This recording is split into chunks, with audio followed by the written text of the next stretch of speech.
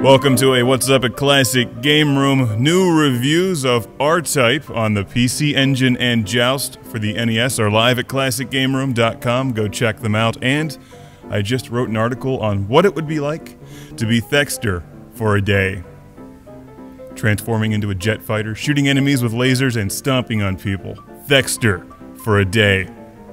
Go read that right now. Let's check out the Wind Squid Pub, the Classic Game Room forums, for some questions.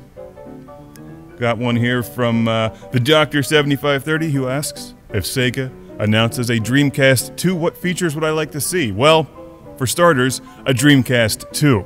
Then total domination of the entire game industry once again by Sega.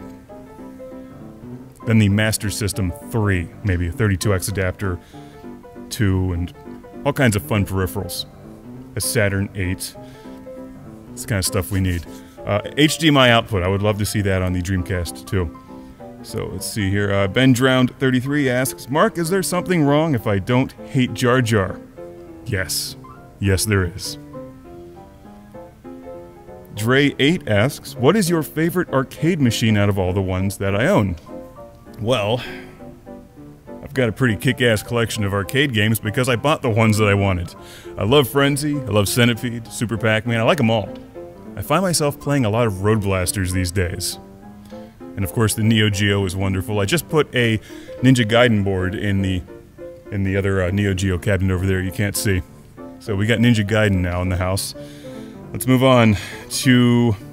Is Lord Carnage Irish? No, but he loves Ireland. And the beer. From Valva Edith. I can't pronounce that, but good question. Let's see, what else do we have here? Let's do one more. What's a good LaserDisc player?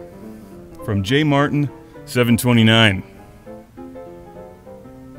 What's a good LaserDisc player to watch Star Wars? Actually, that's a very good question. I would recommend a LaserDisc player that has S-video output and does the automatic disc flipping or whatever. Basically, it has lasers on two sides. The problem with collecting LaserDisc players is that they're actually not that cheap. I was pretty happy. I've been pretty happy with the one that I have back there. I don't remember the model number, but I will take the camera over and show you because after doing some research, I found it was a good buy, and performance-wise, it works well. So, try to pick a LaserDisc player from the late 90s.